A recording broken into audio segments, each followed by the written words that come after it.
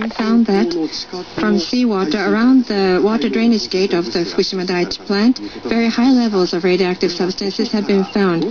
And how has this leaked? Well, we don't know yet from where the water has come out. However, the iodine is within the nuclear fuel, so maybe it has come from nuclear reactor. The water has leaked from this nuclear reactor. And what we have to want to focus is that the concentration is very high, as much as 1,250 times the maximum legal amount. And of course, we did see high concentration of radioactive substances. However, it was about 100 times, but within just a day, it has risen to 1,250 times.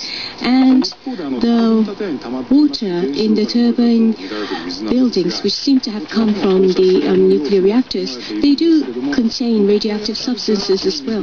But the amount of water has been increasing since 2 days ago. And in some places, it is 1.5 meters deep. It's just like a swimming pool. So the pool in the turbine building must have leaked out into the sea through the pipings.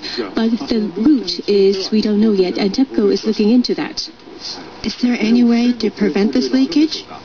Well, we have to identify where the leakage is coming from, otherwise it will be very difficult. And if it is coming out from the turbine buildings, the radioactivity is quite strong, quite high, and we don't have lightings yet, so it's quite dark, so it will be very difficult and takes time to identify the places. And the day before yesterday at the number 3 reactor, 3 workers were exposed to radiation after waiting in 15 centimeters of water in the turbine building. And this water, how will it affect the work that is to take place? Well, this has a radioactivity concentration of 10,000 times the usual amount, so we cannot let it go out as it is. So TEPCO is right now trying to is thinking about the measures, but the radioactivity disposal measure has not been decided, so the level of the radioactive readings remains high. But this building is quite important because in order to restore the cooling function of the nuclear reactor, the power source are all concentrated here, and in order to restore the power, we have to lay the cables, but because the radioactive reading is so high, they cannot do that work.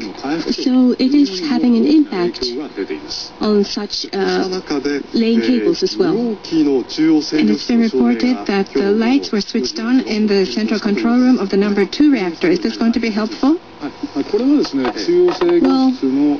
it means that the function of the central control room is improving and restoring to normal, and so we hope that this will continue to make progress.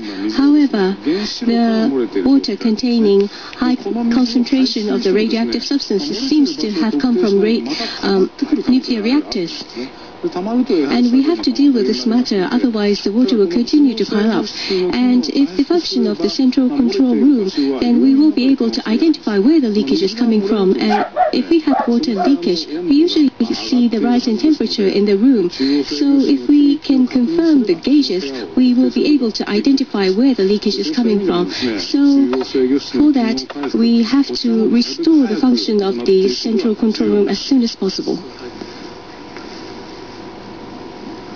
The scientists have determined that a tsunami that hit the coastal town in Miyagi Prefecture on March 11th reached as high as 16 meters.